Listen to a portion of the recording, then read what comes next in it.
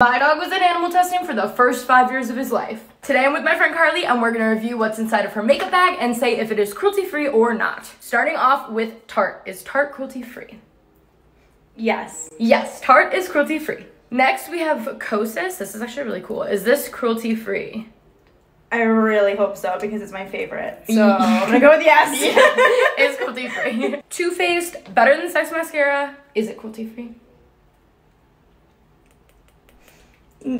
No? Yes. This is literally the mascara I use. It's cruelty-free. Oh, thank God I have it on my eyes right now. And last but not least, we have Jones Road. Is Jones Road cruelty-free? Yes. Yes, it is, and I know people always get confused about this because they're kind of linked to Bobbi Brown, but Jones Road does not test where Bobbi Brown does test. So I can use it. So you can use this brand, yes. Okay, thank God.